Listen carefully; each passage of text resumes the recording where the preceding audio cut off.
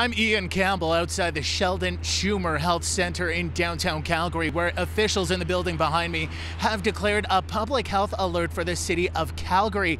It all has to do with a lab-confirmed case of measles from over the weekend.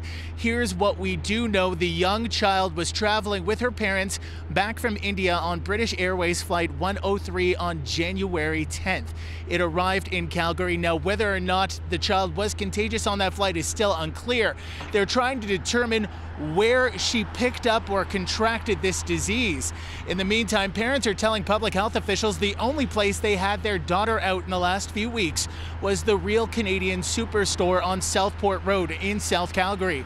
Anyone who might have been at that grocery store on January 19th from 7:30 to 10 o'clock is being asked to look and see whether or not they are feeling any of the symptoms. Here's Chief Medical Officer of Health, Dr. Judy McDonald. It starts off with what we call a prodromal phase, so fever of 38.3 Celsius or higher, along with at least one of cough or runny nose or red eyes.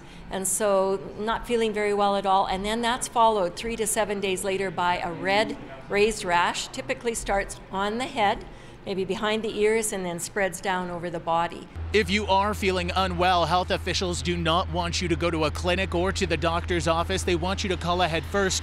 They are trying to limit the spread of the infection. Calgary has not had a lab-confirmed case of measles since April of 2017. In the meantime, AHS officials continue to work to try and notify those who the young girl might have come in contact with at the clinic about the potential exposure. Ian Campbell, City News, Calgary.